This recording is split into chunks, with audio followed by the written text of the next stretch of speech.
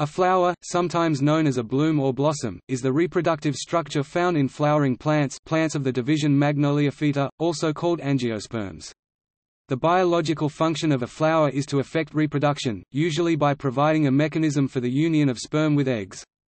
Flowers may facilitate outcrossing, fusion of sperm and eggs from different individuals in a population, or allow selfing, fusion of sperm and egg from the same flower. Some flowers produce diaspores without fertilization, parthenocarpy. Flowers contain sporangia and are the site where gametophytes develop. Many flowers have evolved to be attractive to animals, so as to cause them to be vectors for the transfer of pollen. After fertilization, the ovary of the flower develops into fruit-containing seeds. In addition to facilitating the reproduction of flowering plants, flowers have long been admired and used by humans to bring beauty to their environment, and also as objects of romance, ritual, religion, medicine and as a source of food.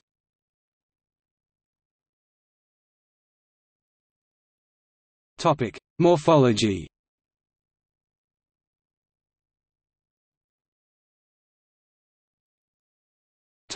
Floral parts. The essential parts of a flower can be considered in two parts, the vegetative part, consisting of petals and associated structures in the perianth, and the reproductive or sexual parts. A stereotypical flower consists of four kinds of structures attached to the tip of a short stalk. Each of these kinds of parts is arranged in a whorl on the receptacle. The four main whorls, starting from the base of the flower or lowest node and working upwards, are as follows. Perianth. Collectively the calyx and corolla form the perianth, see diagram. Calyx, the outermost whorl consisting of units called sepals, these are typically green and enclose the rest of the flower in the bud stage, however, they can be absent or prominent and petal-like in some species. Corolla, the next whorl toward the apex, composed of units called petals, which are typically thin, soft and colored to attract animals that help the process of pollination.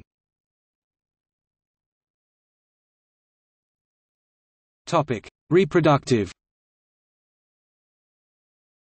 Andrecium, from Greek andros oikia, man's house, the next whorl, sometimes multiplied into several whorls, consisting of units called stamens. Stamens consist of two parts, a stalk called a filament, topped by an anther where pollen is produced by meiosis and eventually dispersed.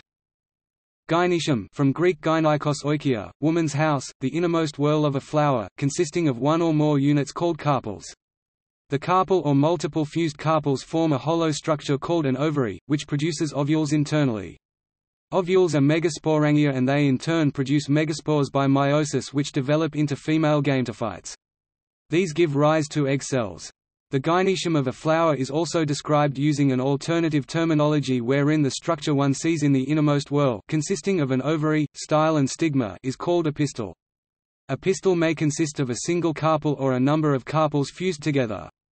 The sticky tip of the pistil, the stigma, is the receptor of pollen. The supportive stalk, the style, becomes the pathway for pollen tubes to grow from pollen grains adhering to the stigma. The relationship to the gynoecium on the receptacle is described as hypogynous beneath a superior ovary, perigynous surrounding a superior ovary, or epigynous above inferior ovary.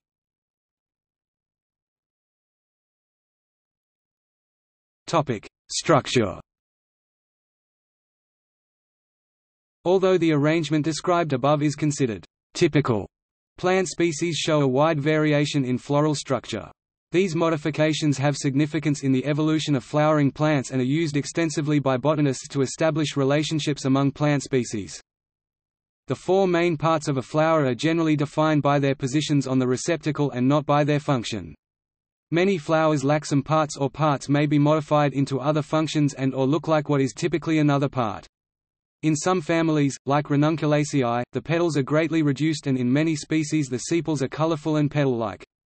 Other flowers have modified stamens that are petal-like. The double flowers of peonies and roses are mostly petaloid stamens. Flowers show great variation and plant scientists describe this variation in a systematic way to identify and distinguish species. Specific terminology is used to describe flowers and their parts. Many flower parts are fused together. Fused parts originating from the same whorl are connate, while fused parts originating from different whorls are adnate. Parts that are not fused are free. When petals are fused into a tube or ring that falls away as a single unit, they are sympetalous, also called gamopetalous. Connate petals may have distinctive regions, the cylindrical base is the tube, the expanding region is the throat and the flaring outer region is the limb. A sympetalous flower, with bilateral symmetry with an upper and lower lip, is bilabiate. Flowers with connate petals or sepals may have various shaped corolla or calyx, including campanulate, funnel form, tubular, urceolate, salviform or rotate. Referring to fusion, as it is commonly done, appears questionable because at least some of the processes involved may be non-fusion processes.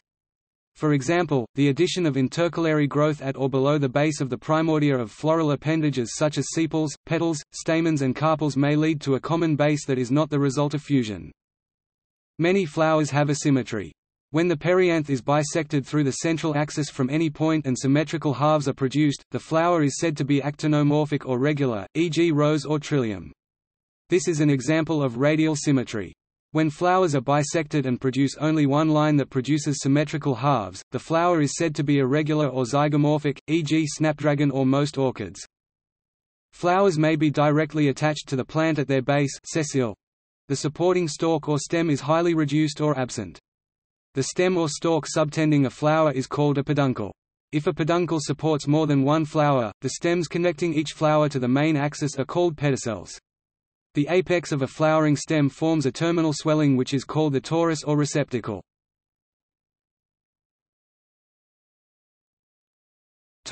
Inflorescence. In those species that have more than one flower on an axis, the collective cluster of flowers is termed an inflorescence. Some inflorescences are composed of many small flowers arranged in a formation that resembles a single flower. The common example of this is most members of the very large composite Asteraceae group. A single daisy or sunflower, for example, is not a flower but a flower head, an inflorescence composed of numerous flowers or florets. An inflorescence may include specialized stems and modified leaves known as bracts. Topic: Floral diagrams and floral formulae. A floral formula is a way to represent the structure of a flower using specific letters, numbers and symbols, presenting substantial information about the flower in a compact form. It can represent a taxon, usually giving ranges of the numbers of different organs, or particular species. Floral formulae have been developed in the early 19th century and their use has declined since. Prenner et al. 2010 devised an extension of the existing model to broaden the descriptive capability of the formula. The format of floral formulae differs in different parts of the world, yet they convey the same information. The structure of a flower can also be expressed by the means of floral diagrams. The use of schematic diagrams can replace long descriptions or complicated drawings as a tool for understanding both floral structure and evolution. Such diagrams may show important features of flowers, including the relative positions of the various organs, including the presence of fusion and symmetry, as well as structural details.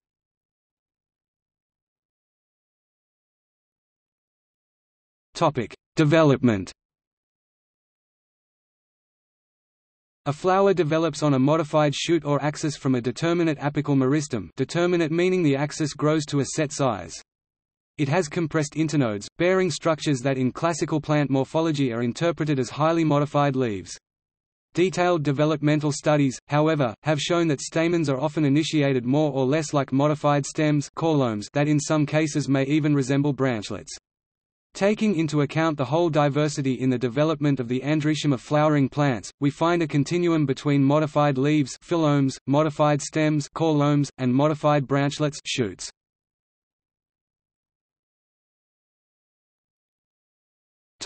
Flowering transition. The transition to flowering is one of the major phase changes that a plant makes during its life cycle. The transition must take place at a time that is favorable for fertilization and the formation of seeds, hence ensuring maximal reproductive success. To meet these needs, a plant is able to interpret important endogenous and environmental cues such as changes in levels of plant hormones and seasonable temperature and photoperiod changes. Many perennial and most biennial plants require vernalization to flower. The molecular interpretation of these signals is through the transmission of a complex signal known as florigen, which involves a variety of genes, including constans. Flowering locus C and flowering locus T. Florigen is produced in the leaves in reproductively favorable conditions and acts in buds and growing tips to induce a number of different physiological and morphological changes. The first step of the transition is the transformation of the vegetative stem primordia into floral primordia. This occurs as biochemical changes take place to change cellular differentiation of leaf, bud and stem tissues into tissue that will grow into the reproductive organs.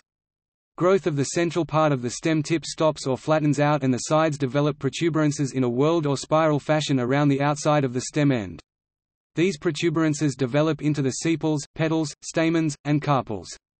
Once this process begins, in most plants, it cannot be reversed and the stems develop flowers, even if the initial start of the flower formation event was dependent of some environmental cue. Once the process begins, even if the cue is removed, the stem will continue to develop a flower. Yvonne Aitken has shown that flowering transition depends on a number of factors, and that plants flowering earliest under given conditions had the least dependence on climate, whereas later flowering varieties reacted strongly to the climate setup.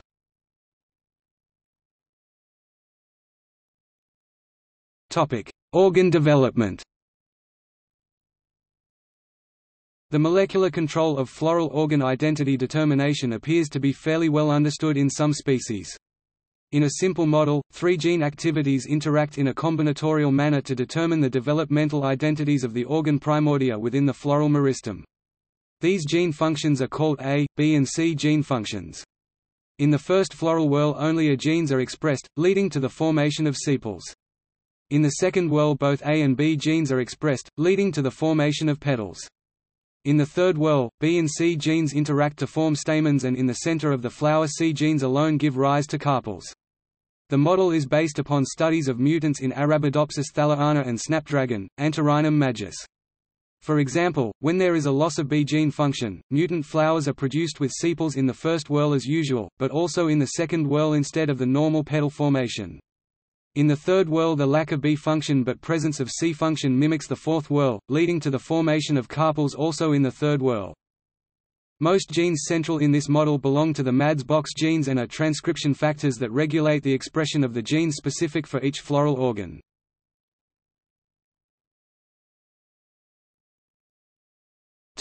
Floral function. The principal purpose of a flower is the reproduction of the individual and the species.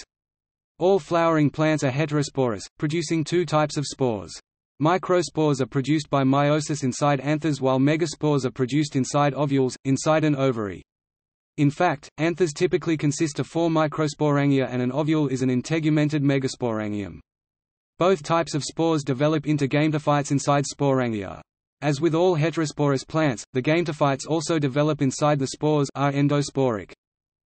In the majority of species, individual flowers have both functional carpels and stamens.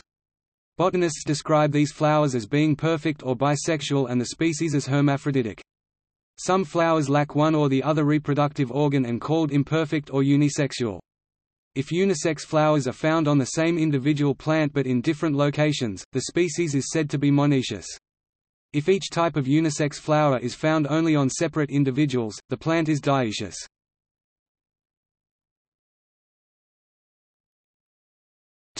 Flower specialization and pollination. Flowering plants usually face selective pressure to optimize the transfer of their pollen, and this is typically reflected in the morphology of the flowers and the behavior of the plants. Pollen may be transferred between plants via a number of vectors. Some plants make use of abiotic vectors, namely wind anemophily or, much less commonly, water hydrophily. Others use biotic vectors including insects entomophily, birds ornithophily, bats chiropterophily, or other animals. Some plants make use of multiple vectors, but many are highly specialized. Cleistogamous flowers are self-pollinated, after which they may or may not open. Many viola and some salvia species are known to have these types of flowers. The flowers of plants that make use of biotic pollen vectors commonly have glands called nectaries that act as an incentive for animals to visit the flower. Some flowers have patterns, called nectar guides, that show pollinators where to look for nectar. Flowers also attract pollinators by scent and color. Still other flowers use mimicry to attract pollinators. Some species of orchids, for example, produce flowers resembling female bees in color, shape, and scent. Flowers are also specialized in shape and have an arrangement of the stamens that ensures that pollen grains are transferred to the bodies of the pollinator when it lands in search of its attractant, such as nectar, pollen, or a mate. In pursuing this attractant from many flowers of the same species, the pollinator transfers pollen to the stigmas—arranged with equally pointed precision—of all of the flowers it visits. Anemophilous flowers use the wind to move pollen from one flower to the next. Examples include grasses, birch trees, ragweed and maples. They have no need to attract pollinators and therefore tend not to be showy flowers. Male and female reproductive organs are generally found in separate flowers, the male flowers having a number of long filaments terminating in exposed stamens, and the female flowers having long, feather-like stigmas. Whereas the pollen of animal-pollinated flowers tends to be large-grained, sticky, and rich in protein, another reward for pollinators, anemophilous flower pollen is usually small-grained, very light, and of little nutritional value to animals.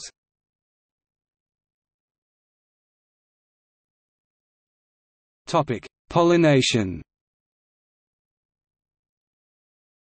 The primary purpose of a flower is reproduction. Since the flowers are the reproductive organs of plant, they mediate the joining of the sperm, contained within pollen, to the ovules—contained in the ovary. Pollination is the movement of pollen from the anthers to the stigma. The joining of the sperm to the ovules is called fertilization. Normally pollen is moved from one plant to another, but many plants are able to self-pollinate. The fertilized ovules produce seeds that are the next generation. Sexual reproduction produces genetically unique offspring, allowing for adaptation. Flowers have specific designs which encourages the transfer of pollen from one plant to another of the same species. Many plants are dependent upon external factors for pollination, including wind and animals, and especially insects. Even large animals such as birds, bats, and pygmy possums can be employed. The period of time during which this process can take place, the flower is fully expanded and functional, is called anthesis. The study of pollination by insects is called anthecology. Topic: Pollination mechanism. The pollination mechanism employed by a plant depends on what method of pollination is utilized. Most flowers can be divided between two broad groups of pollination methods. Entomophilous – flowers attract and use insects, bats, birds or other animals to transfer pollen from one flower to the next. Often they are specialized in shape and have an arrangement of the stamens that ensures that pollen grains are transferred to the bodies of the pollinator when it lands in search of its attractant, such as nectar, pollen, or a mate. In pursuing this attractant from many flowers of the same species, the pollinator transfers pollen to the stigmas—arranged with equally pointed precision—of all of the flowers it visits.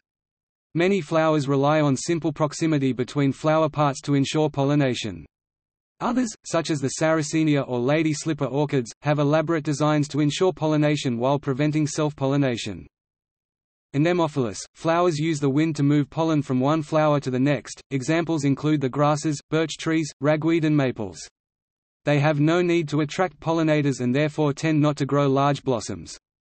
Whereas the pollen of entomophilous flowers tends to be large-grained, sticky, and rich in protein, another reward for pollinators, anemophilous flower pollen is usually small-grained, very light, and of little nutritional value to insects, though it may still be gathered in times of dearth. Honeybees and bumblebees actively gather anemophilous corn maize pollen, though it is of little value to them. Some flowers with both stamens and a pistil are capable of self-fertilization, which does increase the chance of producing seeds but limits genetic variation. The extreme case of self-fertilization occurs in flowers that always self-fertilize, such as many dandelions. Some flowers are self-pollinated and use flowers that never open or are self-pollinated before the flowers open. These flowers are called cleistogamous. Many Viola species and some Salvia have these types of flowers. Conversely, many species of plants have ways of preventing self-fertilization. Unisexual male and female flowers on the same plant may not appear or mature at the same time, or pollen from the same plant may be incapable of fertilizing its ovules. The latter flower types, which have chemical barriers to their own pollen, are referred to as self-sterile or self-incompatible.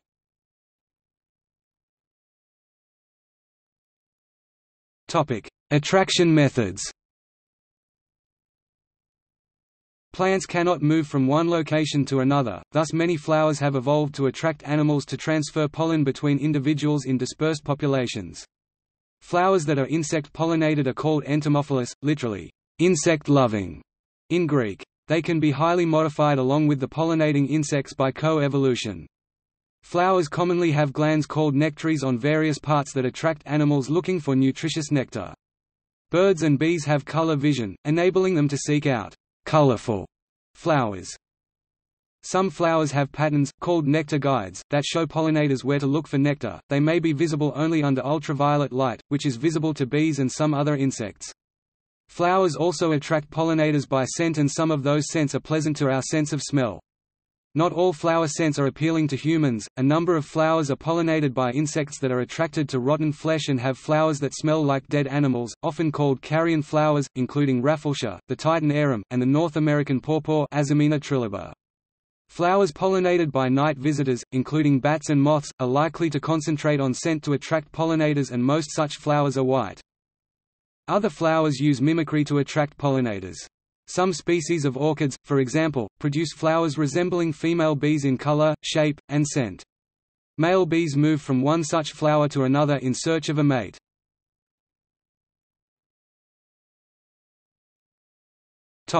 Flower-pollinator relationships. Many flowers have close relationships with one or a few specific pollinating organisms. Many flowers, for example, attract only one specific species of insect, and therefore rely on that insect for successful reproduction. This close relationship is often given as an example of coevolution, as the flower and pollinator are thought to have developed together over a long period of time to match each other's needs. This close relationship compounds the negative effects of extinction. The extinction of either member in such a relationship would mean almost certain extinction of the other member as well. Some endangered plant species are so because of shrinking pollinator populations.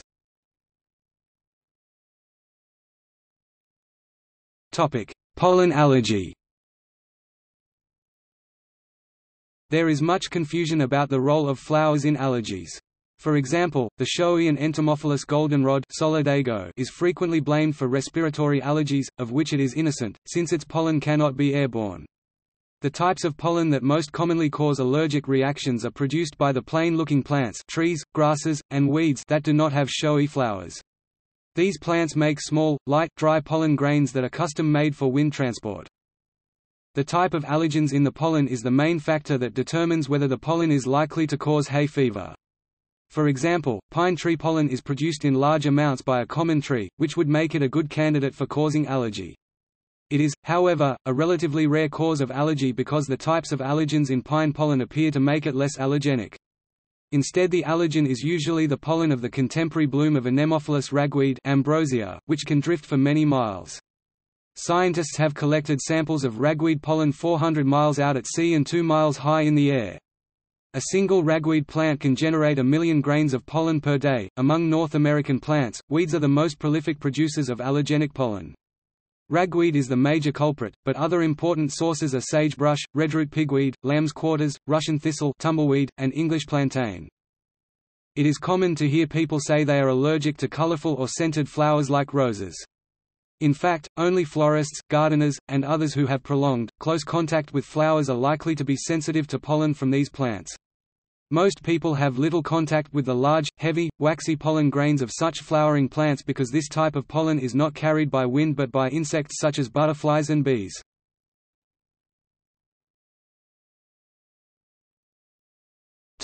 Seed dispersal.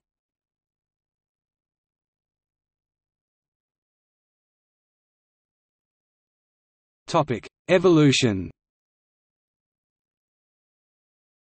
While land plants have existed for about 425 million years, the first ones reproduced by a simple adaptation of their aquatic counterparts, spores. In the sea, plants—and some animals—can simply scatter out genetic clones of themselves to float away and grow elsewhere. This is how early plants reproduced. But plants soon evolved methods of protecting these copies to deal with drying out and other damage, which is even more likely on land than in the sea. The protection became the seed, though it had not yet evolved the flower.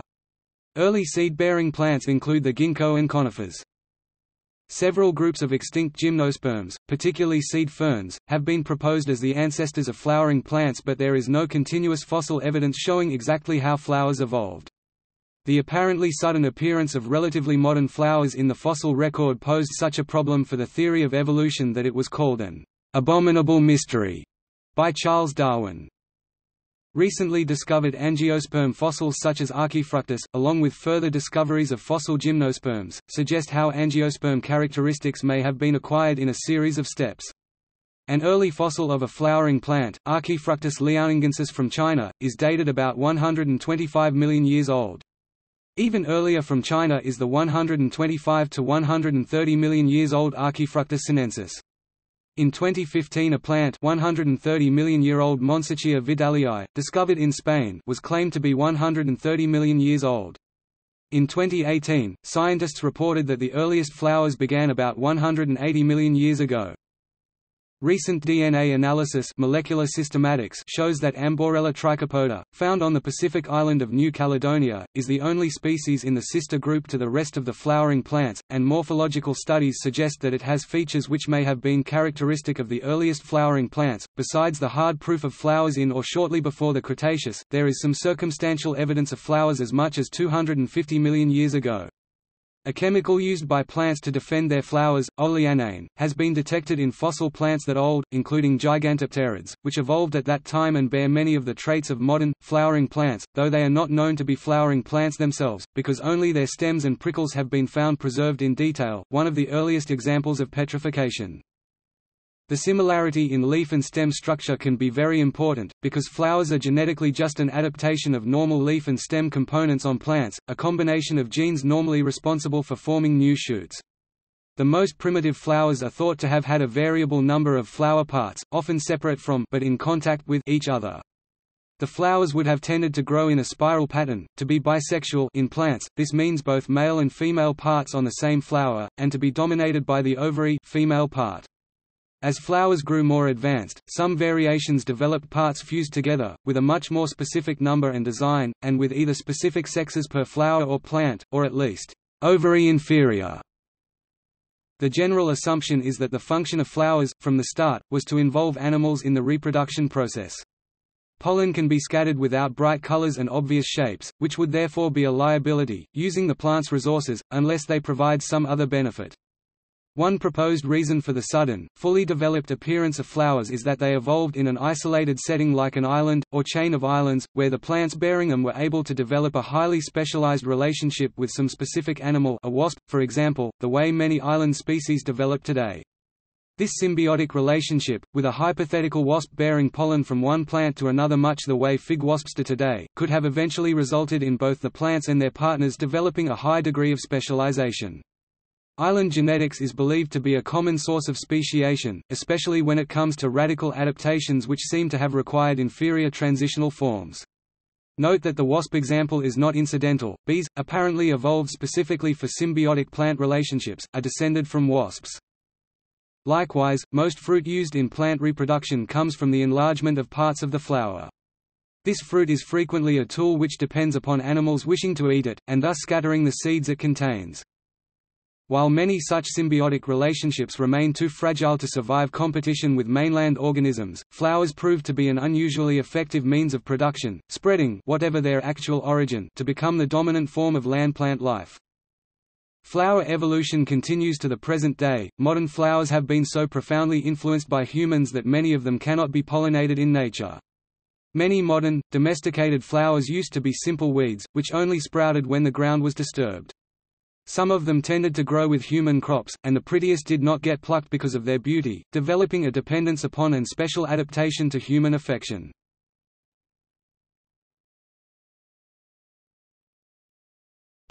Color. Many flowering plants reflect as much light as possible within the range of visible wavelengths of the pollinator the plant intends to attract. Flowers that reflect the full range of visible light are generally perceived as white by a human observer. An important feature of white flowers is that they reflect equally across the visible spectrum. While many flowering plants use white to attract pollinators, the use of color is also widespread even within the same species. Color allows a flowering plant to be more specific about the pollinator it seeks to attract. The color model used by human color reproduction technology (CMYK) relies on the modulation of pigments that divide the spectrum into broad areas of absorption. Flowering plants by contrast are able to shift the transition point wavelength between absorption and reflection. If it is assumed that the visual systems of most pollinators view the visible spectrum as circular, then it may be said that flowering plants produce color by absorbing the light in one region of the spectrum and reflecting the light in the other region. With CMYK, color is produced as a function of the amplitude of the broad regions of absorption.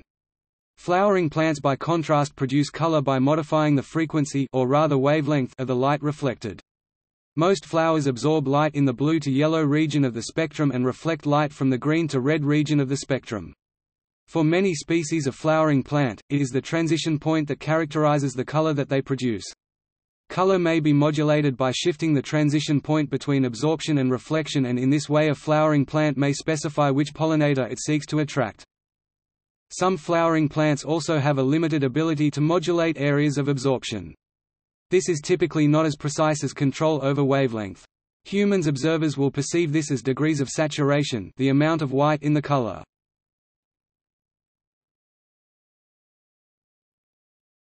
Topic: Symbolism. Many flowers have important symbolic meanings in Western culture. The practice of assigning meanings to flowers is known as florography. Some of the more common examples include: red roses are given as a symbol of love, beauty, and passion. Poppies are a symbol of consolation in time of death. In the United Kingdom, New Zealand, Australia and Canada, red poppies are worn to commemorate soldiers who have died in times of war. Irises, lily are used in burials as a symbol referring to resurrection, life. It is also associated with stars, sun, and its petals blooming, shining. Daisies are a symbol of innocence. Because of their varied and colorful appearance, flowers have long been a favorite subject of visual artists as well. Some of the most celebrated paintings from well-known painters are of flowers, such as Van Gogh's Sunflowers series or Monet's water lilies. Flowers are also dried, freeze-dried and pressed in order to create permanent, three-dimensional pieces of flower art.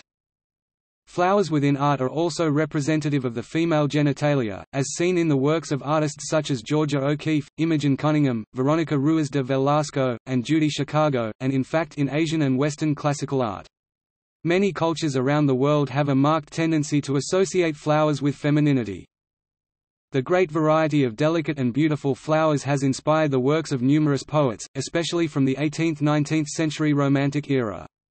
Famous examples include William Wordsworth's I Wandered Lonely as a Cloud and William Blake's R. Sunflower. Their symbolism in dreams has also been discussed, with possible interpretations including blossoming potential, the Roman goddess of flowers, gardens, and the season of spring is Flora. The Greek goddess of spring, flowers and nature is Chloris. In Hindu mythology, flowers have a significant status. Vishnu, one of the three major gods in the Hindu system, is often depicted standing straight on a lotus flower. Apart from the association with Vishnu, the Hindu tradition also considers the lotus to have spiritual significance. For example, it figures in the Hindu stories of creation.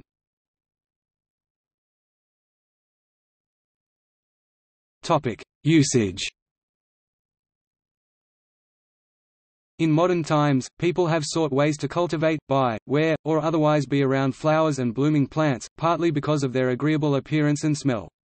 Around the world, people use flowers to mark important events in their lives, for new births or christenings, as a corsage or boutonniere worn at social functions or for holidays, as tokens of love or esteem, for wedding flowers for the bridal party, and for decorations for the hall, as brightening decorations within the home, as a gift of remembrance for bon voyage parties, welcome home parties, and thinking of you gifts, for funeral flowers and expressions of sympathy for the grieving, for worship.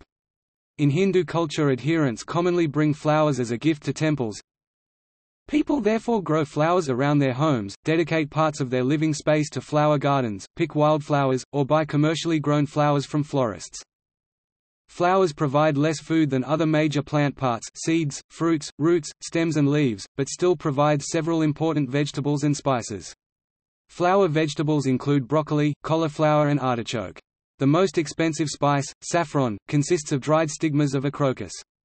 Other flower spices are cloves and capers. Hops flowers are used to flavor beer. Marigold flowers are fed to chickens to give their egg yolks a golden yellow color, which consumers find more desirable. Dried and ground marigold flowers are also used as a spice and coloring agent in Georgian cuisine. Flowers of the dandelion and elder are often made into wine. Bee pollen, pollen collected from bees, is considered a health food by some people. Honey consists of bee-processed flower nectar and is often named for the type of flower, e.g. orange blossom honey, clover honey and Tupelo honey. Hundreds of fresh flowers are edible, but only few are widely marketed as food. They are often added to salads as garnishes. Squash blossoms are dipped in breadcrumbs and fried. Some edible flowers include nasturtium, chrysanthemum, carnation, cattail, Japanese honeysuckle, chicory, cornflower, canna, and sunflower. Edible flowers such as daisy, rose, and violet are sometimes candied. Flowers such as chrysanthemum, rose, jasmine, Japanese honeysuckle, and chamomile, chosen for their fragrance and medicinal properties, are used as tisanes, either mixed with tea or on their own. Flowers have been used since prehistoric times in funeral rituals. Traces of pollen have been found on a woman's tomb in the El Morón cave in Spain. Many cultures draw a connection between flowers and life and death, and because of their seasonal return, flowers also suggest rebirth, which may explain why many people place flowers upon graves. The ancient Greeks, as recorded in Euripides's play The Phoenician Women, placed a crown of flowers on the head of the deceased. They also covered tombs with wreaths and flower petals. Flowers were widely used in ancient Egyptian burials, and the Mexicans to this day use flowers prominently in their Day of the Dead celebrations in the same way that their Aztec ancestors did.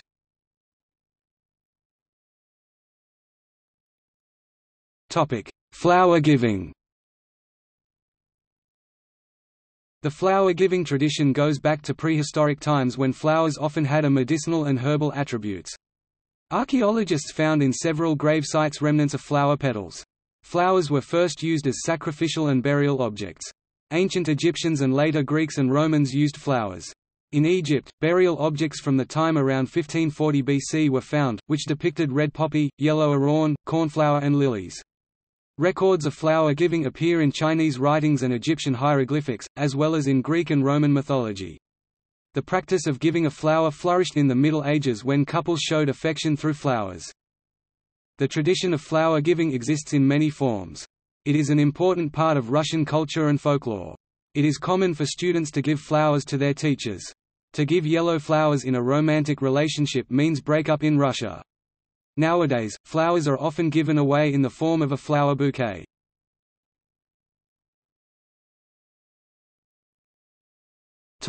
See also: flower preservation, garden, horticulture and gardening, list of garden plants, plant evolutionary developmental biology, plant reproductive morphology, sowing.